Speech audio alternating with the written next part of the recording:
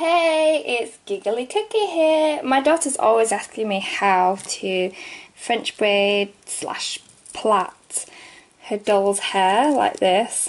So I just wanted to do a really quick video just to show how it's actually done. She's actually got a little twist as well at the front. So this is her little fairy.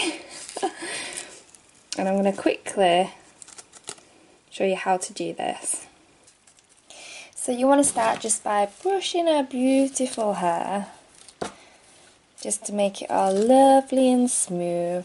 I'm using a doll's brush, but it doesn't really matter if you don't have one. You can just use an ordinary comb.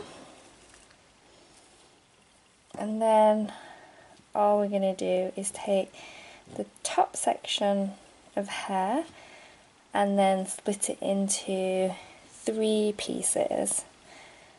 And braid each piece over each piece. And then from the left hand side just take a small section of the hair, so just take that section there and then plait it into the first piece like so, and then just repeat with the other side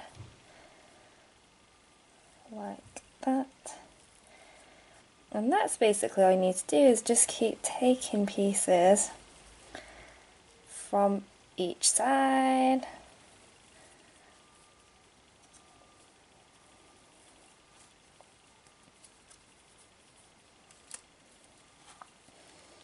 Until you have no hair left to braid and you've just got the 3 pieces, and then just plait all the way to the end of the hair. Da, da, da, da, da. And then just put a bobble in. I'm actually using one of my own bobbles here. Doesn't really matter. And there you go. A beautiful hair braid. She looks so pretty. She's all ready to party.